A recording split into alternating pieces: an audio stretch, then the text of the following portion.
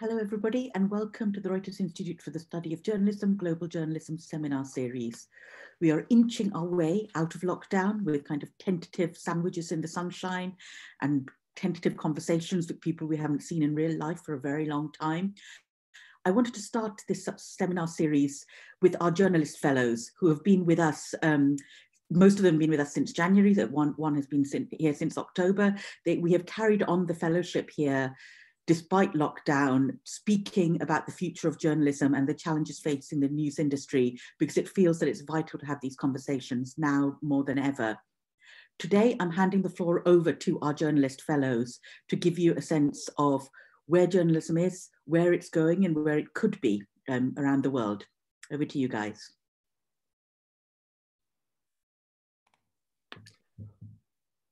Hi, my name is Peter Erdei. I'm Senior Editor and Director at 444.hu in Hungary.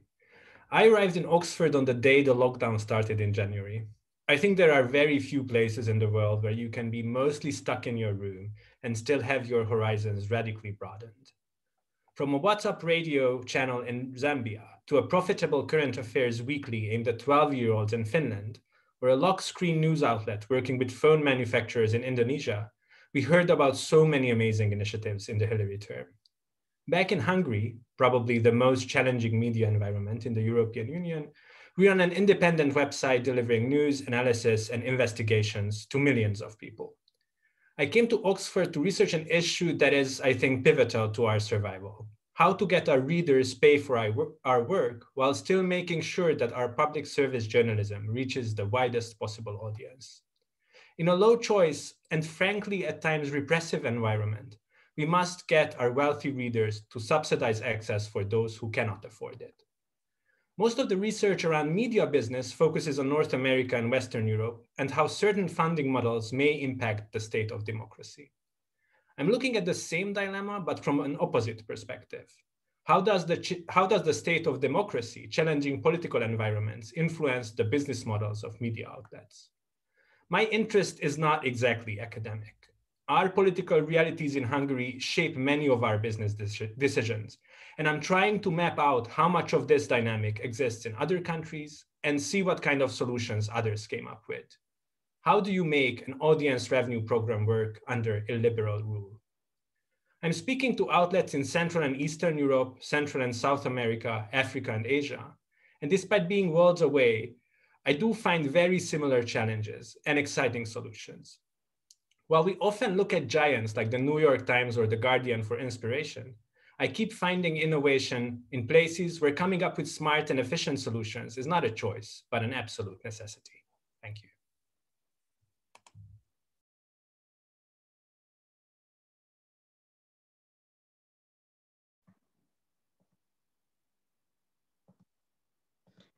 Hi, my name is Rachel Chitra, and I'm a financial journalist from India. Over the past 15 years, I've worked for the Times of India, Reuters, and other media houses. For the first decade of my career, I was free to report truthfully and sometimes critically about the failures of the establishment. Under Prime Minister Manmohan Singh, a renowned economist, we had this freedom. But since 2014, under current Prime Minister Narendra Modi, I've seen a marked shift in Indian reporting. As a financial journalist, I did not always get the freedom to criticize decisions like a new tax regime and demonetization, which brought great hardship to millions. There's also corruption and crony capitalism that has gone underreported, and so has the problem of public sector banks, bad loans at public sector banks. But it's far worse than an economic crisis. There's religious intolerance and hate mongering, which is on the rise, and the impact on journalists covering these issues. So as high as 154 journalists have been arrested, detained, or interrogated in the last decade. 40% of these cases were reported in 2020 alone. We are now the country with the most internet shutdowns. We saw at least 64 shutdowns in 2020, and the unrest is palpable. We have seen the Delhi riots last year and the farmers' protest this year. And reporting on these issues brings with it dire consequences. Take the example of Siddiqui Kapan. He was arrested by the Uttar Pradesh police on October 5 for conspiring against the state government. And his crime was that he went to interview the family of a Dalit girl who had been raped. And last month, there were 3 more journalists who were arrested for reporting on something as seemingly innocent as children shivering in the cold during a government function. And let's also not forget those who pay the ultimate price, like senior journalist Gauri Lankesh, who was shot dead in 2017. Gauri was my friend. She came from my city, Bangalore, and it came as a huge shock to me and my fellow journalists in India.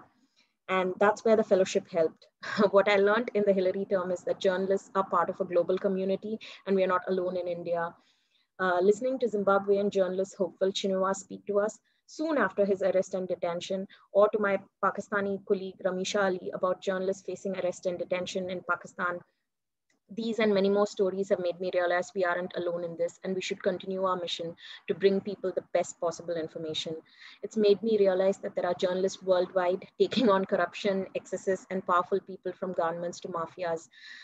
We are together facing job losses, arrests, detention, and sometimes death. And it has been powerful and empowering to realize I'm part of something bigger than my state or my country's problems, that there are others reporting fairly, accurately, and to the best of their abilities in the face of danger.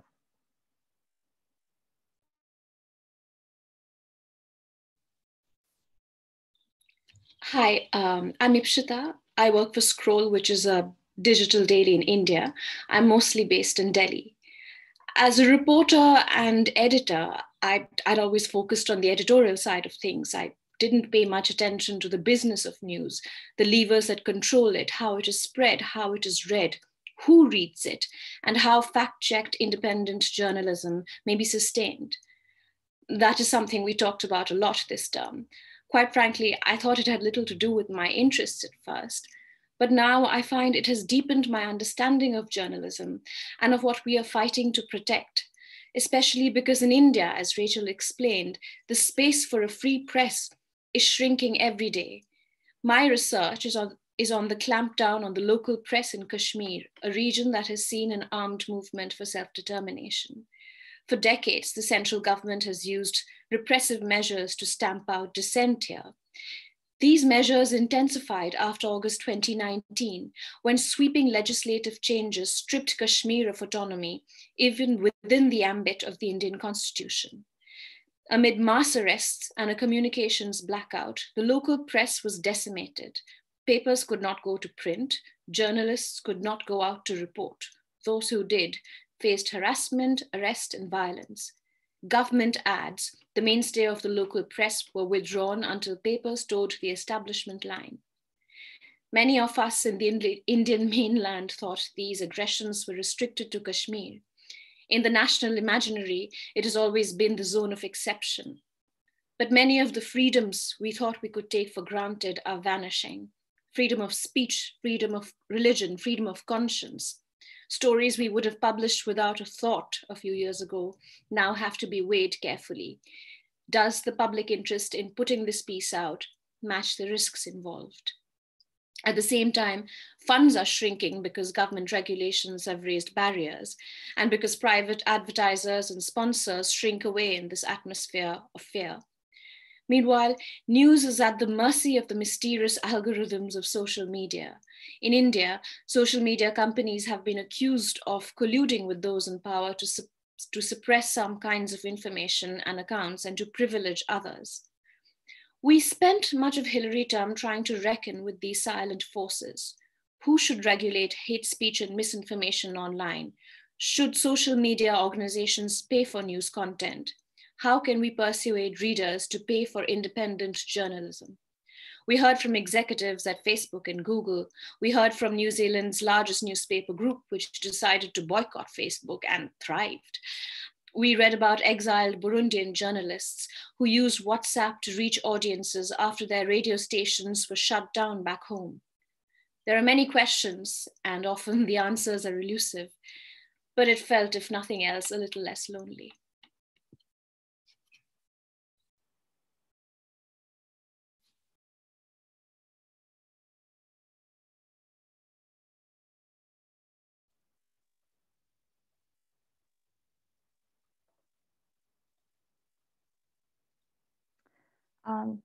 Hi, I'm Dermet from Kyrgyzstan. Picking up on where Ipshita finished, last term we talked a lot about the overarching issue of the global tech companies and their impact on journalism, politics, and social fabrics around the world. A lot of those discussions were driven by certain events in American politics, which led Western governments to pressure platforms such as Facebook, Twitter, Google, and YouTube to take measures against misinformation, hate speech, and extremism. After the 2016 presidential elections, tech companies were accused of eroding the American democracy after a Russian-influenced campaign targeted American voters with ads and fake accounts. Years later, the end of Donald Trump's presidency was marked by the storming of the US Capitol on January 6th. A proliferation of conspiracy theories, false claims by politicians, and right-wing rhetoric online led to the violent unrest. Elsewhere, the real-world harm of online misinformation had long been known. Rumors spread on Facebook and WhatsApp incited violence and murders in India and Myanmar. Troll armies targeted journalists in Azerbaijan and the Philippines. A viral fake messaging campaign on WhatsApp helped Jair Bolsonaro win Brazilian presidency. And Ukraine, where I worked for over 4 years before coming to Oxford, has been fighting Russian state propaganda on a parallel track with the real war in the Donbass. Yet, calls for actions from citizens in those countries went unnoticed, as if the skewed elections and mob violence were results of our dysfunctional states or polarized societies only, and not tech companies' oversight. As British journalist Helen Lewis wrote for The Atlantic, so many major tech companies are based in Silicon Valley that the rules for the entire world are set there and by politicians in Washington. But it's not all gloomy. While the rules of the global web are set by a small group of tech executives in Silicon Valley, activists and journalists around the world take a stand against online misinformation, especially in the time of the pandemic. And this fellowship gave us an opportunity to learn from them. I personally found interesting how two media outlets in Spain fight COVID hoaxes with data visualization and crowdsourcing by using the same engaging tactics as the bad guys. All of this resonates with my project for this fellowship on how journalists use the Telegram messaging app, especially to deal with misinformation and political manipulation. Telegram is a lesser known platform in the West, and it has become one of the digital refuges for deplatformed fringe groups. What can journalists do to use this platform to our advantage? And what kinds of information sharing behavior should we be keeping an eye out for? Misinformation is a truly global issue that spreads across languages and states, pushed by algorithms, bots, and bad actors. And it will take the concerted effort of governments, citizens, journalists, and of course, tech companies to fight it.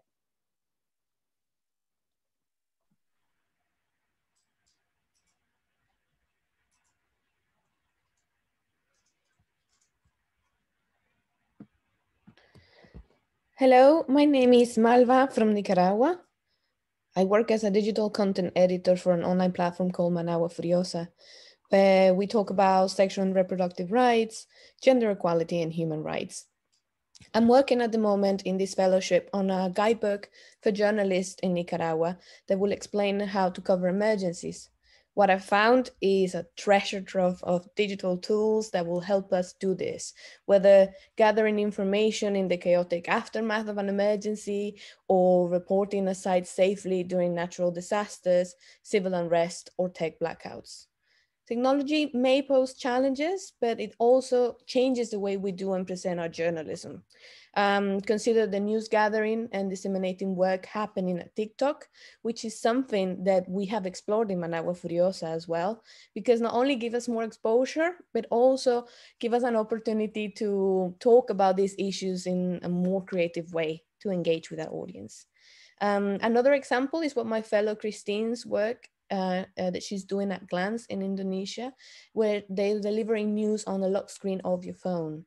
And the many online tools like this on the screen that help journalists to locate, verify, and report accurate information, which is going to be very helpful for the manual handbook that I'm creating. And finally, consider this example from El País and their infographics team. They use moving visual diagrams to tell a story about the virus in a way that could be easily understood by many. We often talk about the challenges of the changing world to journalism, and it's been very encouraging to see how some of these changes are helping us to do a better job.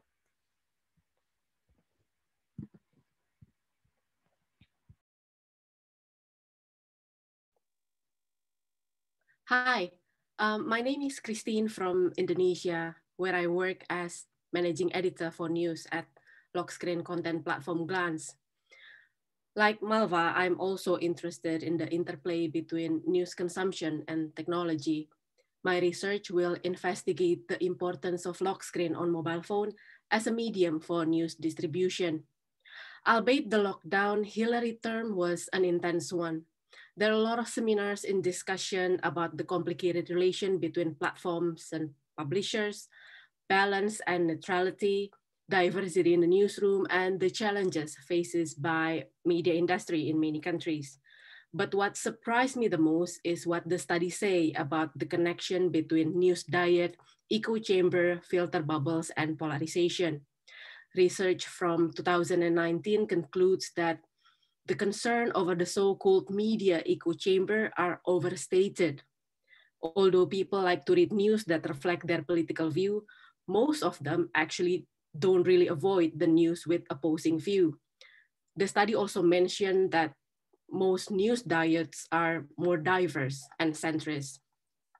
Another interesting study in the US in 2013 investigated the relation between the effect of partisan media and the growing political polarization in the society.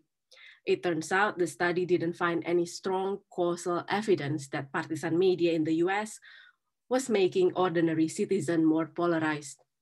And on filter bubble, research focusing on news personalization in 2016 hasn't found any significant empirical evidence as well that support this concern. This doesn't mean that the conversation about this is not important, but many believe that news personalization is still in the early stage, and the evidence show that our fear is exaggerated. Of course, this study I mentioned come from the West and mostly US-centric. I believe we need more research like this, especially in the global South, where this kind of study are often lacking. However, these findings challenge my own assumption on the role of journalism in the society. Personally, I thought that media echo chamber and filter bubble are some of the pressing issues faced by the newsroom nowadays. But if these assumptions are overstated, what does it mean for the newsrooms and their strategies? There are so many follow-up questions, and I hope the discussion continues not only here, but also in our respective newsroom.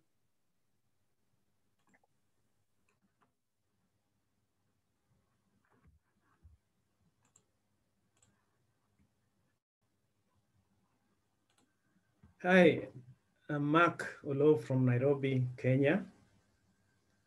And I'm the production editor at the Standard Media.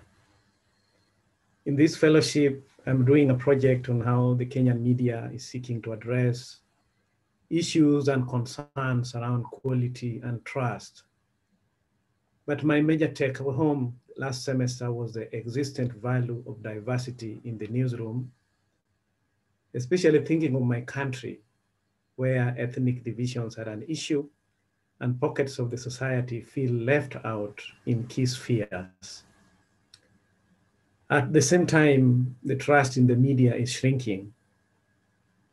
Every election year, polarization peaks and divisions emerge, even within the media itself. From seminars we had here on race and diversity, my lesson number one is that lack of diversity simply leads to no diverse content, no diverse voices, no diverse thoughts, and no diverse audience. My lesson two on this subject is that diversity can lead to collective objectivity in a newsroom. And has been widely witnessed, lack of diversity only breeds discontent among the audience, who would just walk away or simply switch off. And from my newspaper background, I'm interested in how the legacy media can win back and retain diverse audiences. And I believe that women, the younger generations, minority groups, and other marginalized people deserve greater inclusion. There can never be a better time for newsrooms to embrace diversity.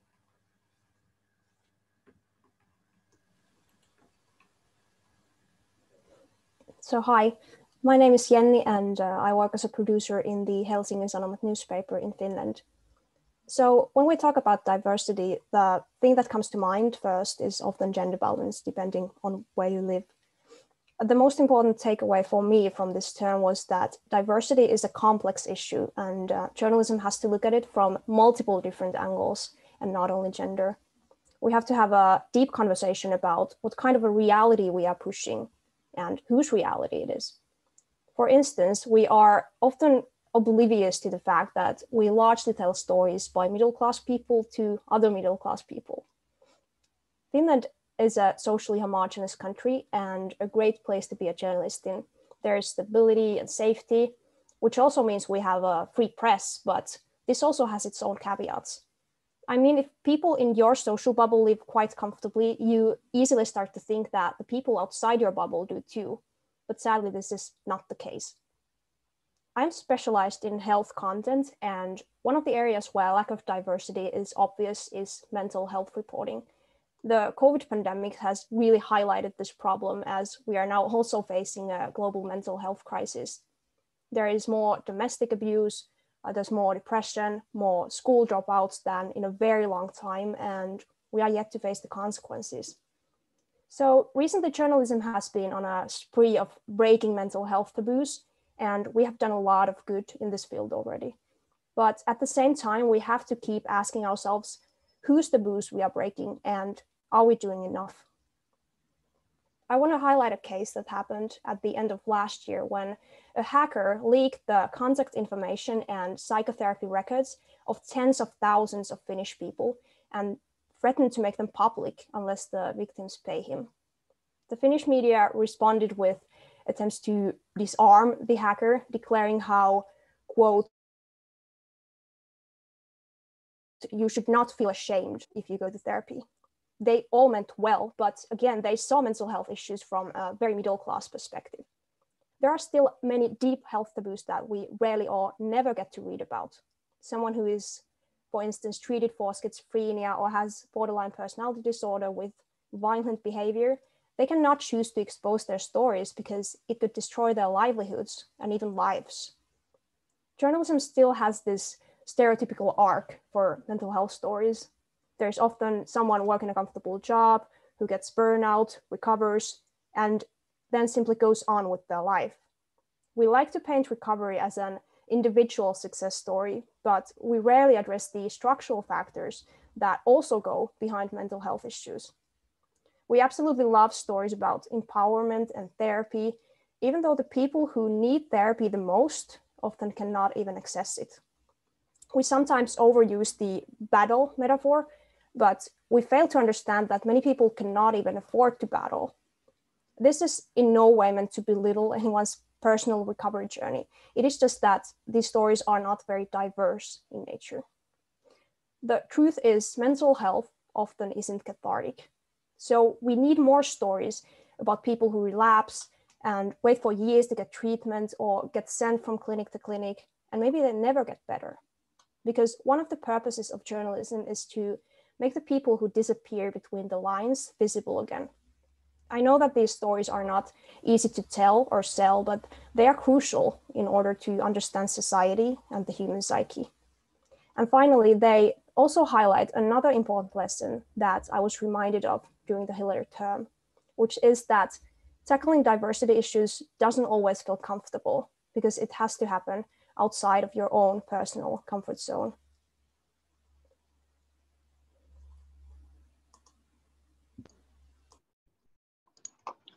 Hi, my name is Thor and I'm from Norway. I work as a news editor in a local newspaper in Finnmark. It's in the far north of Norway. My mother is from the Sami indigenous people. That's why I am looking into the way indigenous people are covered in Norwegian media. I have worked as a journalist and editor in the small community I live in for over 25 years. So it's great to break away from the daily routine and think about my industry. My home country is often seen as the model for democracy, social welfare, and gender equality. However, ethnic minorities are still underrepresented in Norwegian media and politics, and that is affecting their media coverage. There's also a lot of racism in Norway. I was moved by Shazia Majid's talk to us. She is a Norwegian journalist in Norway, and she's working in most prominent newspaper, VG. Shazia is of Pakistani origin, and she shared her experience of facing threats and hatred, not only as a woman, but as a Muslim person of immigrant background. Being a half Sami myself, I could relate to her sentiment about the ignorance of ethnic minorities in our country. February 6th is Sami National Day.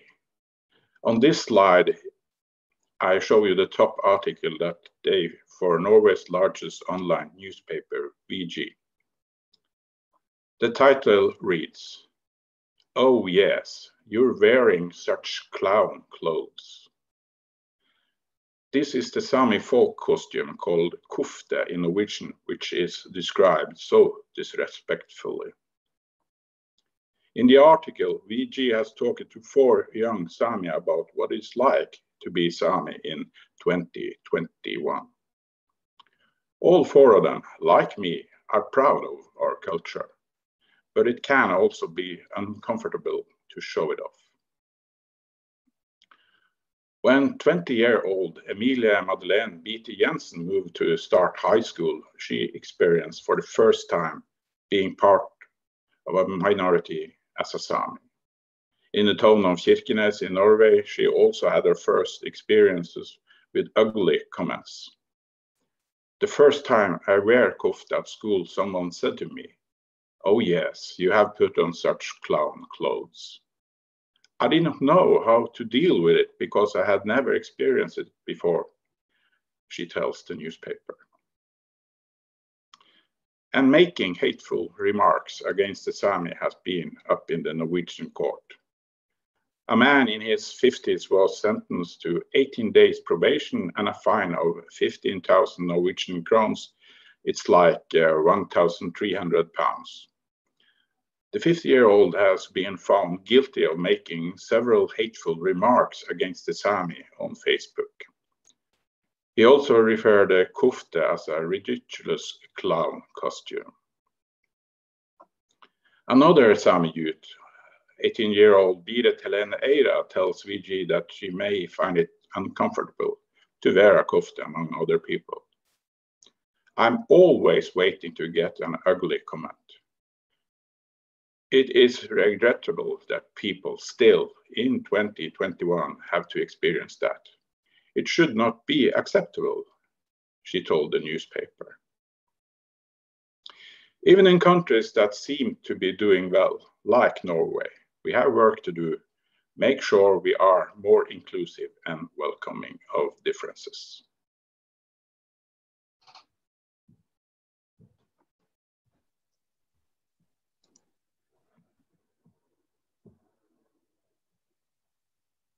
Hi, my name is Adele. I'm an environmental journalist from Brazil, and I work as an editor for a public TV station in São Paulo called TV Cultura, and also as a reporter for National Geographic Brazil. My research here in Oxford is on how to tell stories about the environment to reach a bigger audience. As we know, the environment and climate issues are deeply related to politics and economy, and journalists covering them face all kinds of threats and harassments. In Brazil, it is no different. According to the Reporters Without Borders, there were almost 600 attacks against the country's media in 2020. President Bolsonaro's regime brought an even more difficult environment for journalists, as he is constantly attempting to discredit media professionals and promoting disinformation and negating of science, especially on the pandemic, which leads to extreme polarization. At the same time, recently, the UN has addressed climate disruption, pollution, and biodiversity loss as the main crisis faced by humans nowadays, and which can threaten our own species, which makes it even more important to reach as many people with environmental stories. In 2019 and 2020, levels of deforestation in Brazil increased and lots of environmental policies were dismantled, making it easier to illegal miners, land grabbers, and non-sustainable farmers, and putting ecosystems, indigenous and traditional peoples in danger. In the face of the scary and worrying scenario that I'm telling you, environment journalists are struggling to do their work to provide checked and high quality information to audience. Having all that in mind, one of the best things that I've learned at Reuters was the importance of having a network of support and exchanging experience with other journalists from different countries as powerful tools to fight against attacks and promote a more safe working environment. Talking to other journalists about what's happening in your country or with you specifically, and listening to them can make it easier to find a solution or to know the best way to act in awkward situations. Working together is also important to rebuild trust and to improve journalism practice. For instance, I was inspired to learn about an initiative by Kenyan journalists to improve accuracy in the media and win back the public trust. In addition, as we face a deep race and gender inequality in newsrooms all over my country, I have learned in the last term at Reuters that the best way to guarantee that stories of underrepresented groups are told is to use our space in journalism to speak up for these groups and work to implement real diversity in newsrooms. If we do not have diversity in newsrooms, we will only be telling stories from privileged people to privileged people and may never reach equality for all minority groups.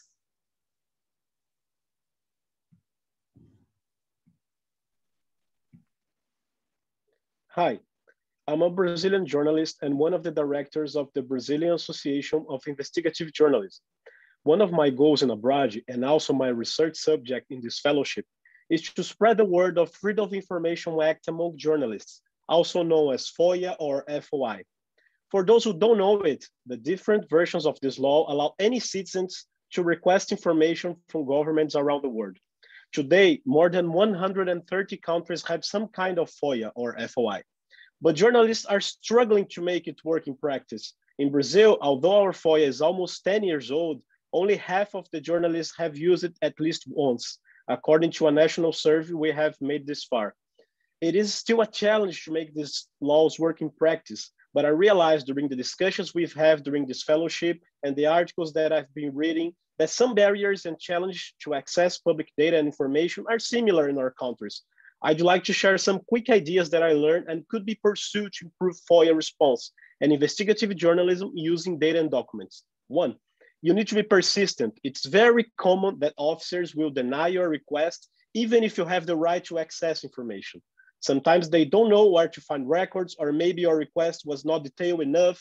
In Brazil, 2 out of 3 appeals are successful. 2, think with a document mindset. When you read the news, a politician's speech, or any interviews with public officers, is it possible to check what they are saying in documents or go deeper in the subject? If the authority says the government's monitoring the results of a public policy, how exactly it's being measured? Can you get the data?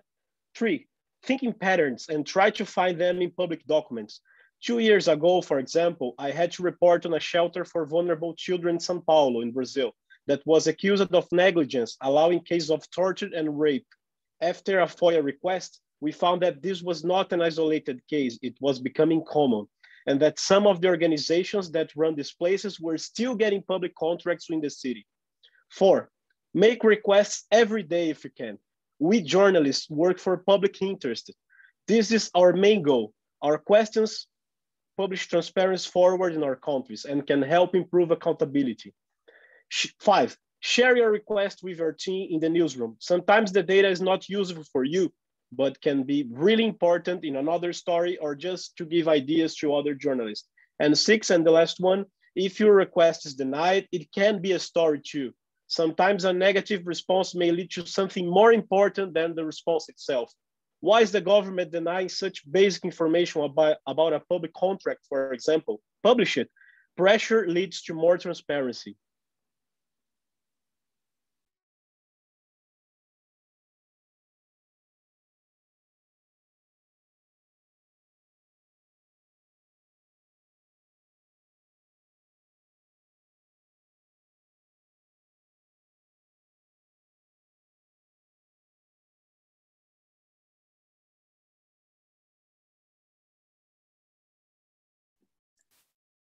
Ayla, you're muted. We can't hear you.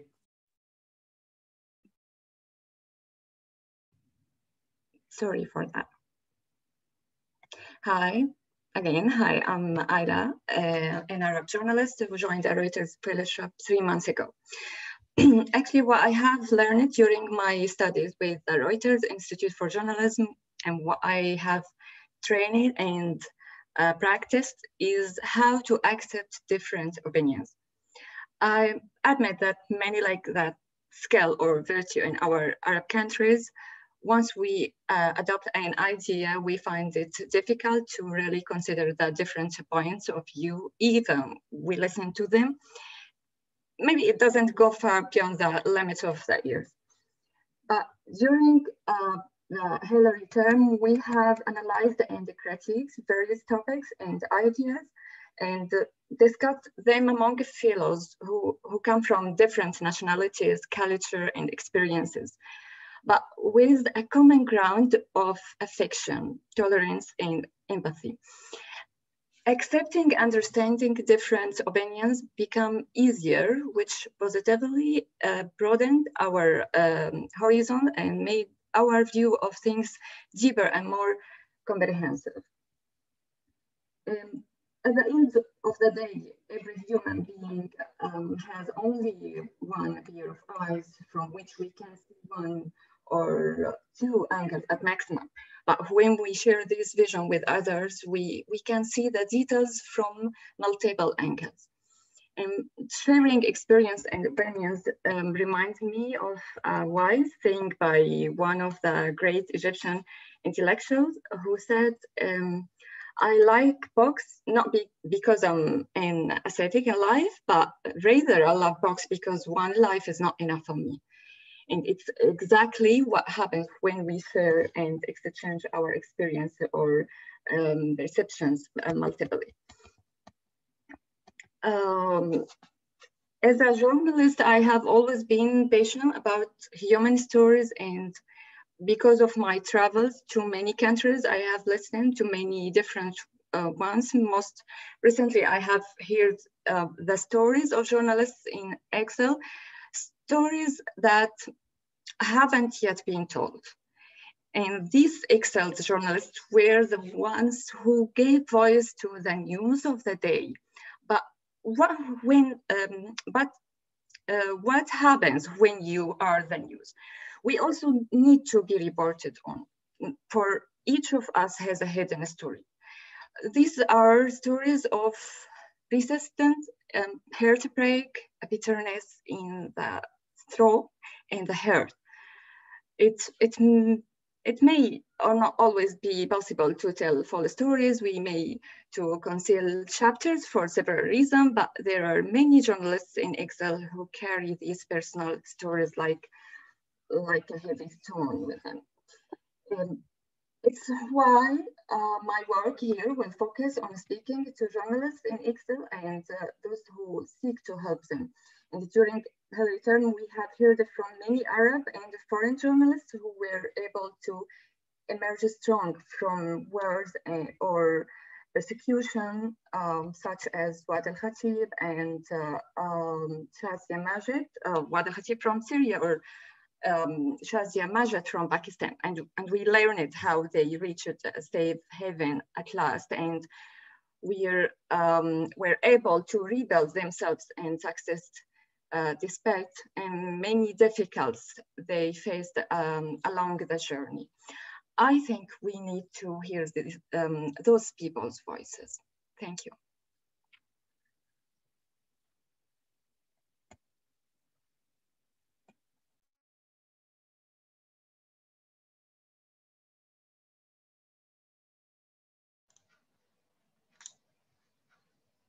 Hi, my name is Ramesh Ali. I'm a multimedia journalist from Pakistan.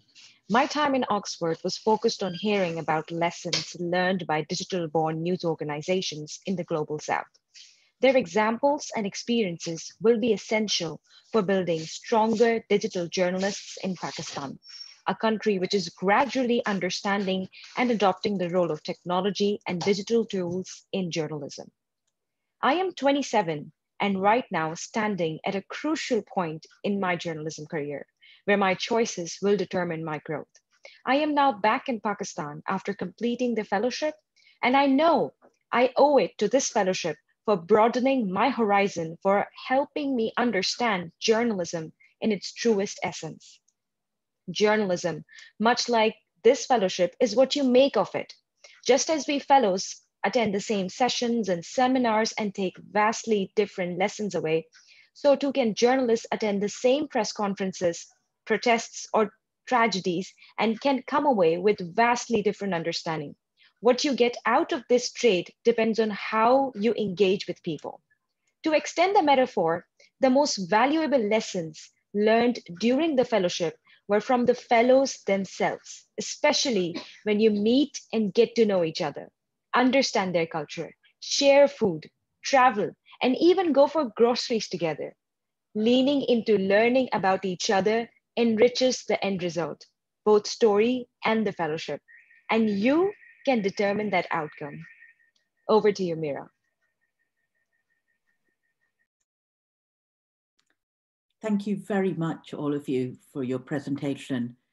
The Journalist Fellowship Programme is about conversations, about debate, and about learning. What's really clear from this fellowship is that the global perspectives on journalism are absolutely vital, and there needs to be more research, more conversation, more input from the journalists on the front line the world over, because sometimes you end up with a situation where kind of the US and the Europe drives the conversation and drives the debate and drives the kind of way issues are perceived, and then it has an impact on people around the world, and they don't get to say how this is impacting them. And the fellowship absolutely touches on this. We can put all your cameras on. I'll go to some of the questions we've got from people there. One question for Rachel and for Ipsita about press freedom and certainly the attacks on journalists in India. There have been about 8 journalists murdered in India in the last year. Who is usually behind these killings? How do these kind of killings come about? Ipsita, do you want to maybe take this one? Hi, thanks for the question. I'm afraid I can't. It's hard to kind of trace the source of violence to any one actor. I'm afraid I'll have to read a little more closely about the 8 specific cases over the last year. But over the last 2 or 3 years, there's Rachel mentioned Gauri Lankesh, whose killing was blamed on kind of Hindu right-wing fundamentalist groups. I knew an editor in Kashmir who was shot dead in 2018, and his killing was blamed on sort of militant groups, even though kind of that case is there's various theories about that, but Kashmir is a separate context altogether because it's seen years of conflict. Then there was, a journalist killed a few years ago in the northeastern state of Tripura, where he'd gone to report. It's a tribal state, and he was killed by an irate local mob. So it's hard to pin it down to any one actor. I think it's a good question, because I think there's two issues, which is who's directly responsible for the killing, who pulled the trigger or who gathers the mob, but then there's also a sense of who creates the environment where journalists are so unsafe, who creates an environment where it's acceptable to attack journalists, where it's acceptable to kill with impunity. And this is kind of a wider question for all of society. I think that's worth looking at carefully. So thank you, Mipsita. Question for Louis, look, on freedom of information, because this is something, again, this last year we've seen in several countries that freedom of information requests have been put on hold or delayed, with governments and officials using the pandemic as an excuse. And it's really affected the amount of information journalists can access in their work, especially when there's so few other sources, and face-to-face reporting, for example, is much harder to do. The question is, how did Brazil's FOIA come to exist 10 years ago? What were the drivers behind it? Who was campaigning for it? And have the requests become harder to achieve under Bolsonaro? So the Brazilian FOI is something that the society won after a lot of struggling in the Congress. It was approved by some initiatives of the society. So ABRAGE, the Brazilian Association of Investigative Journalism, was one of these bodies fighting for the approval of this law.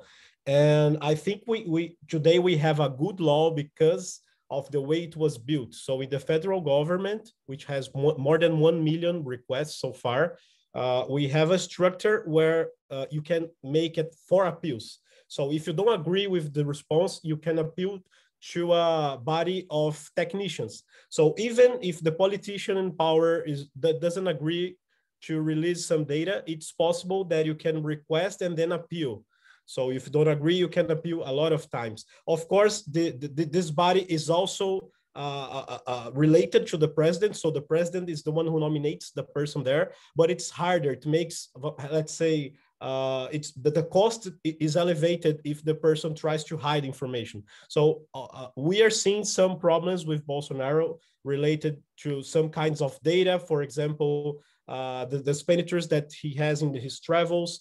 It's hard to get this kind of information. They are putting more sealed in on a lot of documents. They say they are sensitive documents, but at the same time, I would say that it's very hard to remove the law because the law is very strong and a lot of people are using it. So if you start to deny documents all the time, people will press the government. It's impossible, I would say, to deny all the information now because the law is strong in Brazil.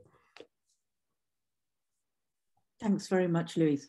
And kind of final question, which is really for all of you, which is, are you working on any single or more issues in collaboration with each other in this fellowship? I think I can answer this for you, but I'd be interested as well, because I think one thing's clear is that how you've all kind of looked at the issue of diversity in newsrooms in different ways and kind of clocked it in your work and your projects. Is there anything else you've been working together and sharing ideas with each other on? Peter, do you want to maybe talk about this? Yes, I can speak for mostly myself, but we do collaborate. So the fellowship has various things to offer around seminars and research, and we do consult each other with that and our work, not strictly related to the fellowship. And I personally reached out to many of the other fellows for help for my research, which is mainly around audience revenues and financing. I think you have to sort of imagine that this is a very strong network of journalism who are, very smart and ambitious people from very diverse backgrounds. And so if you want to look at any one phenomenon globally, like outside of your own context, being here and having this community is really a great asset, because you can just text or call or go on a walk with a person and ask them about what's happening in Nicaragua or Kyrgyzstan or India, and it will greatly enhance your understanding, or it did mine. Thanks. Thank you, Peter. Malva. I think it's been very helpful as well, because all the fellows, in my case, with the handbook that I'm creating, I really need to understand what are the struggles and how do journalists face those challenges as well in different parts of the country with different situations. Pardon. So it's been very helpful because the fellows have shared contacts from other colleagues that are really struggling with the blackout in, for example, in Kashmir. And it's been very, very good because all the fellows have given me all these contacts, and I've had several interviews all over the world, and it has increased like my awareness on what I really want to do with this manual. So it's not only helping my Nicaraguan colleagues, but also other journalists all over the world. Thank you very much. Thank you again, all of you, for your time and for your energy and for keeping the fellowship going in lockdown, which hasn't been an easy achievement, I know, but we have done it. And thank you also to everyone who's attended the seminars, and thank you, and do join in this term. We've been speaking at the seminars about tech platforms, misinformation, business models. This term, we're really focusing on the journalism itself, on storytelling, on narratives, on investigation. We start next week with Hassan and Kari Shaheen talking about New Lines magazine, which is a real new way of reporting on the Middle East. Hassan served as contributing editor at The Atlantic, The Guardian and Foreign Policy, and he's a co-author of ISIS Inside the Army of Terror with Michael Weiss.